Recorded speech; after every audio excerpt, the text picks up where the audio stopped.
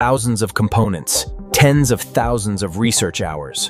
The smartphone is the pinnacle of technological convergence. Everything starts with the printed circuit board less. Robots attach hundreds of chips and micro-components onto the board. The circuit boards are then heated in a reflow soldering oven, ensuring every connection is bonded perfectly and permanently.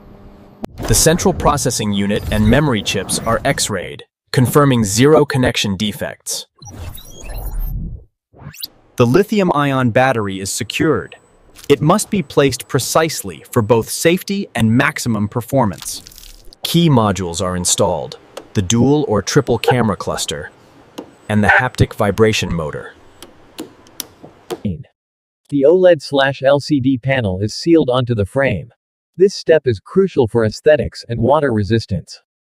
Fingerprint sensors and I/O ports are connected to the PCB using microscopic, flexible cables. The first functional test: power on. The operating system boots up to ensure all components are active. The camera module is tested. The machine captures color charts to assess sharpness and white balance.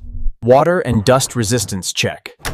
The phone is placed in a sealed chamber to verify the integrity of the seals.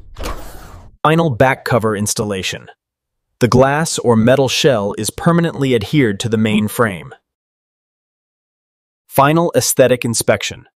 Optical scanners detect any microscopic scratches or color defects.